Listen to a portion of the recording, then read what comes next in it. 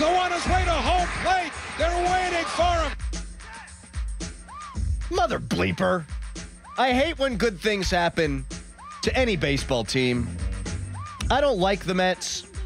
I do have a morbid curiosity about Mets-Phillies, which we're now going to see in the divisional series, and I would love Mets-Dodgers, then Mets-Yankees. But when good things happen, and that actually gave me chills because that was the Mets radio network, I just feel sad. And so that's the last thing I saw before I went to bed last night.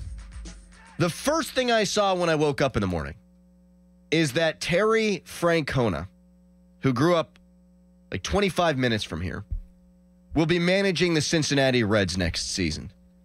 David Bell was one of the worst, if not the worst, managers in baseball. Derek Shelton hasn't had a winning season or even really come close in the last 5 years. And Terry Francona, a future Hall of Famer, is going to be managing a division rival. This is a Football Friday. We will spend 99% of the show on football.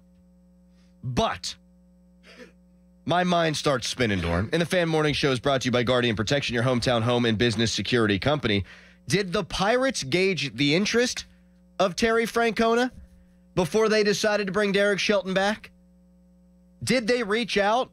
I hope so. I hope they did their due diligence. But if they did, the answer from Terry Francona was likely no, and I'm not sure which I prefer. I'm not sure if I prefer that they didn't reach out or that if they did, he said, nah, I ain't coming to Pittsburgh. This is a guy who retired and then now just unretired, but retired because of his health. So if you're going to go anywhere, Pittsburgh's closer to Cleveland than Cincinnati is. I don't know where his family is, but I know where he's from. Mm-hmm. Terry Francona should be the manager of the Pirates next year.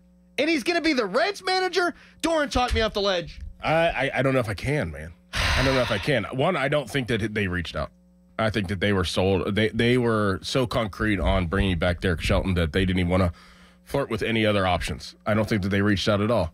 And I think that maybe they didn't reach out because they knew that it would be a no, or they just didn't reach out because that's just kind of how they do things. You know, they're kind of behind on everything. I mean, look how behind they are on a situation like this. They're behind in the trade deadline. They're always behind in everything. So, but if you're a Francona and they did reach out, let's play that game, and you said no.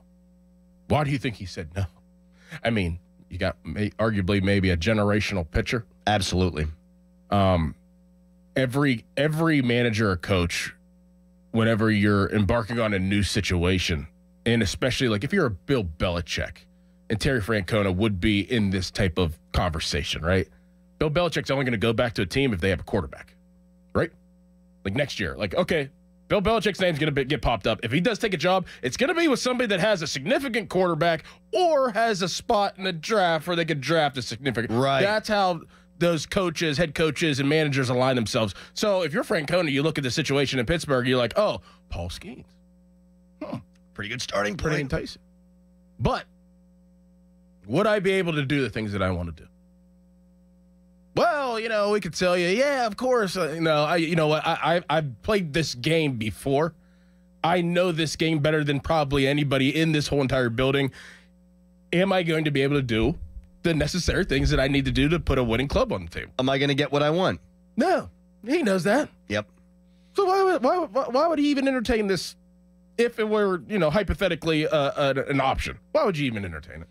I wouldn't. You would think that being from these parts, this neck of the woods, that would help.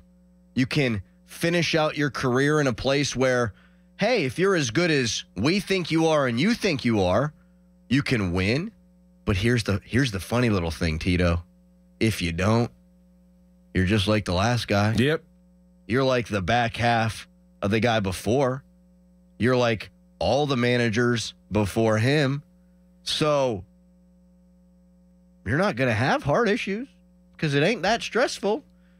I don't know that you pitch it that way. To your point about Skeens, it's not an accident that Jim Harbaugh winds up in a place where you got Justin Herbert. Right.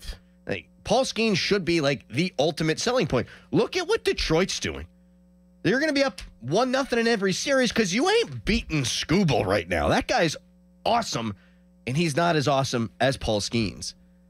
So they either reached out and he said no, or they didn't reach out. Either way, I feel like crap. This is a dude, Terry Francona, who was the skipper of a franchise that is in a market just like Pittsburgh. People don't show up to their games. Mm-hmm. You look every year, attendance, not great in Cleveland. Mm-mm. Now, they'll spend more money, obviously, but it's a small market.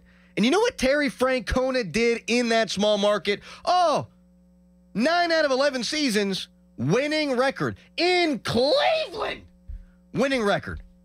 Small market club, that's really hard to do. This is a 2-time World Series champion manager. This is a 3-time pennant-winning manager. This is a 3-time manager of the year. And with all due respect to Derek Shelton, my man's got a .415 winning percentage. He's had 5 years to turn this ship around, and he ain't. Best he's done is 76 wins. And as you so eloquently stated yesterday, maybe that's the ceiling for one Derek Shelton. I don't know that if Terry Francona were the manager last season, the Pirates make the playoffs. But if Terry Francona were the manager of the Pirates last season, they finish with a winning record. Yeah. And maybe they do make the playoffs. 15-game improvement for a manager seems like a lot to me, but 5 or 6 games? 7 or 8 games? And if you're going to build a roster next year, if you're Ben Cherington, that you think can win 84 games, well, a 5-win bump off of 84 makes a huge difference and could get you into the playoffs. He doesn't have the budget, Ben Cherington, and he hasn't done a good enough job with the budget that he's got to build a 90-win team. I just ain't buying it. His press conference the other day, he's talking about, well, a lot of this is going to have to be internal improvement. And that's what we heard last offseason going into last year. Internal improvement ain't going to happen with Derek Shelton. Internal improvement could happen with Terry Francona. Again, the best you can hope to buy this offseason, IMO, is like 8 or 9 more wins. And then you need your manager to get the most out of what you got. And Terry Francona can do that. The current guy has shown no ability to do that.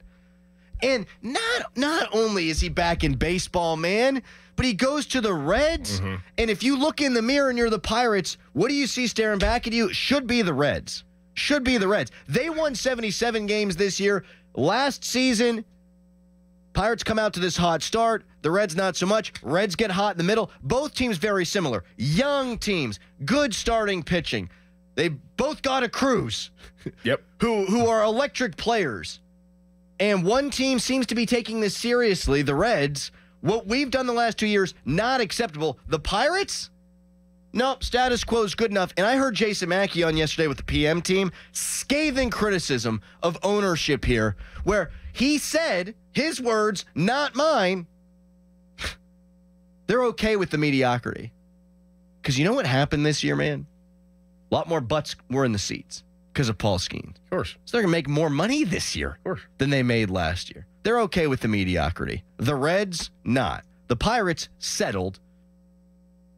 The Reds didn't. So there's our answer. They're okay with mediocrity, and they didn't reach out.